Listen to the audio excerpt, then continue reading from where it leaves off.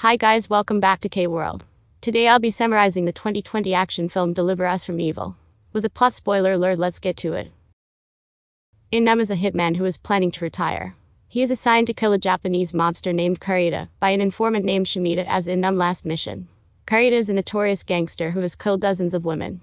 Single-handedly, In-nam manages to kill all of Koreeda's guards and then Koraeda. After completing the mission, In-nam meets with Shimida, who provides him with the promised money and a passport. Young-joo is an investor who resides in Thailand with her daughter Yoo-min. One day Young-joo sends Yoo-min to school and tells her that the babysitter will pick her up after school. Young-joo then goes to discuss an investment in a golf course with Jung-soo, her real estate agent. After school, the babysitter waits for Yoo-min as instructed by Young-joo. Nervously, the babysitter takes Yoo-min to her husband's car, and they drive away. Sometime later, Young-joo realizes that Yoo-min has been kidnapped, and she reports it to the police. She also reaches out to a person named Chun-sung, begging him to contact In-nam for assistance. Chun-sung gets in touch with In-nam through Shimida, and informs him that Young-joo is seeking his help. However, In-nam refuses to offer his help. The police hesitate to officially record the disappearance, since no threatening calls have been received. Young-joo receives a call from Jung-soo, who informs her that he managed to locate the babysitter, and she is demanding for money. Jung-soo urges Young-joo to meet with him without involving the police or anyone else. So Young-joo hurriedly rushes to meet with Jung-soo. The next morning, Shimida conveys a message from Chun-sung to In-nam that Young-joo has been killed. Flashing back 8 years, we learn that In-nam used to be an agent of the National Intelligence Agency, with Chun-sung as his superior. The government decides to disband Chun-sung's team and eliminate all the agents. Chun-sung advises him to leave the country immediately and go into hiding. Before heading to the airport, In-nam visits Young-joo, who was his girlfriend at the time. For her own safety, In-nam decides to leave the country after witnessing how frightened she becomes when they are attacked by a group of men. In the present time, In-nam returns to Korea and finds Young-joo's body. The detective hands him Young-joo's wallet, which only contains photos of Yoo-min, and informs him that Yoo-min is still missing. Upon seeing the photos, In-nam realizes that Yoo-min is his daughter. He goes Chun-sung looking for answers.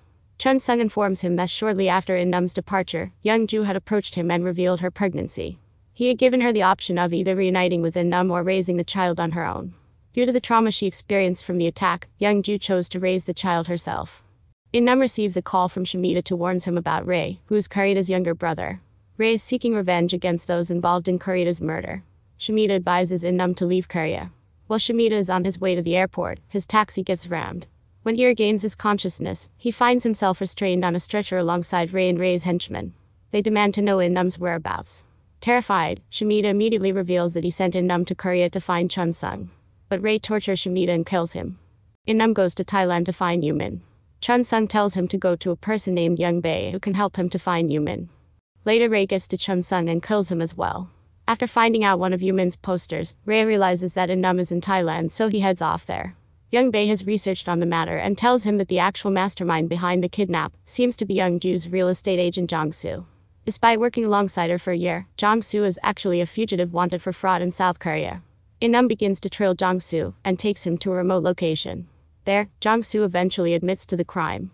He confesses that he had waited until Young-joo had accumulated enough money for a golf course deposit before abducting Yoo-min. Additionally, he reveals that Yoo-min had been killed by the babysitter and her husband. Angered by it, In-nam kills him. Ray also tries to locate Yoo-min. The gang approaches him and claims to have found the babysitter. They lead Ray to their hideout, where all the gang members are present with the intention of robbing him. However, Ray ends up killing all of them. Meanwhile, In-nam succeeds in locating the babysitter. He begins to torture her husband in an attempt to make her confess what they did to Yoo-min's body. The babysitter eventually admits that despite telling Jung-soo that Yoo-min had died, they actually sold the child to a criminal organization named Chopo.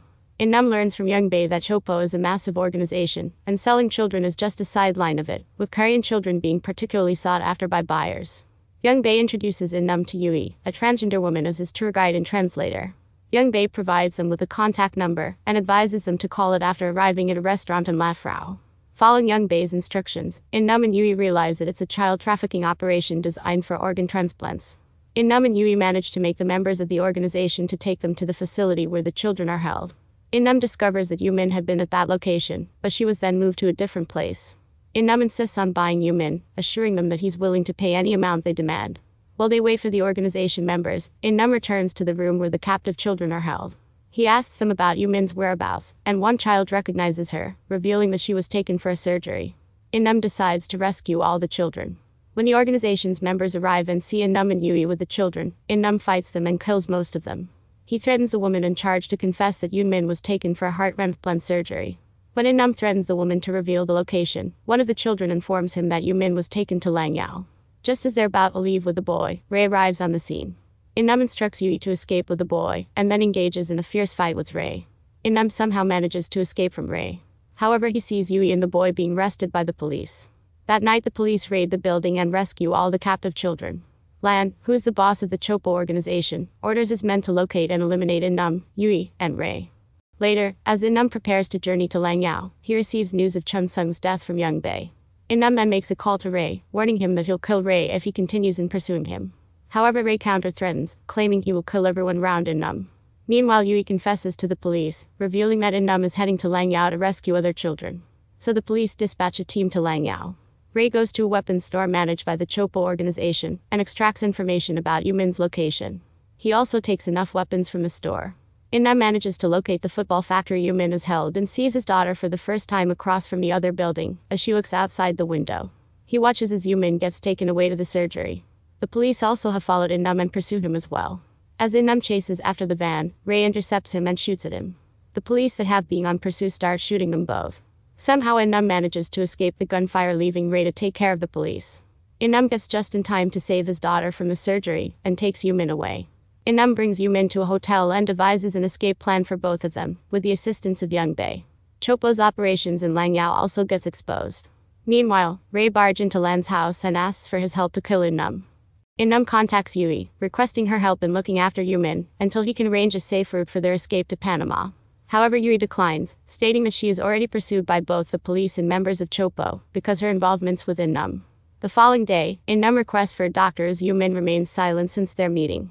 The doctor tells her that Yoo-min is still in shock. Suddenly, In-nam receives a phone call from a person demanding a meeting to finalize their journey to Panama. Since Yui did not show up, In-nam asks the doctor to stay with Yoo-min for 10 minutes, saying he has to step out to address certain matters. When In-nam returns to the hotel, he gets ambushed by Chopo's men. He fights and kills his way back to the room, but when he gets there he finds Ray and his men already in the room. Because In-nam is already wounded, Chopo's men easily overpower him. Ray then kills some of Chopo's henchmen, and orders the rest to take In-nam elsewhere, while he attends to Yoo-min, and demands not to touch In-nam until he gets there. Ray places Yoo-min in a suitcase. Despite her initial refusal, Yui arrives and waits in the parking area. She witnesses In-nam being taken away in a van. Yui rams her truck into the van and unties In-nam. He learns from the men that Yoo-min is with Ray. On seeing Ray leaving, In-nam chases after his van and manages to barge in and fight with Ray. In-nam realizes that Yoo-min is in the suitcase, and as he tries to open it, Ray stabs him. In-nam grabs one of the grenades and detonates it, causing injuries to both In-nam and Ray. In-nam frees Yoo-min when Yui arrives, and he tells her to take Yoo-min and run away. Ray brutally stabs In-nam, and as he watches Yui take Yoo-min away, he detonates another grenade inside the van, killing both In-nam and Ray. Apparently, In-nam had left a voicemail for Yui, informing her about a locker containing documents and money for their journey to Panama. He tells Yui that he will entrust Yoo-min to her care if he doesn't survive. The movie ends with Yoo-min and Yui relocating to Panama, where they start a new life in the home In-nam had arranged for them. We also see a photo frame in the Panama house showing a photo of In-nam and a photo of Young-joo and Yoo-min side by side. Thank you very much for watching. I hope you enjoyed it, and I'll see you next time.